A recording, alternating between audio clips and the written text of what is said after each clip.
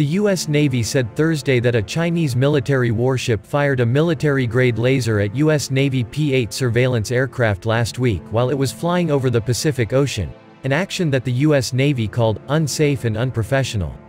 The People's Republic of China, Navy destroyers' actions were unsafe and unprofessional, U.S. Pacific Fleet said in a statement Thursday. Weapons-grade lasers could potentially cause serious harm to aircrew and mariners, as well as ship and aircraft systems, the statement added.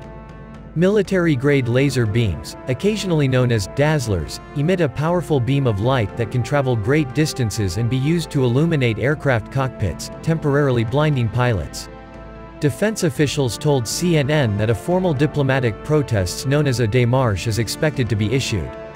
The incident comes amid ongoing tensions between the U.S. and Chinese militaries.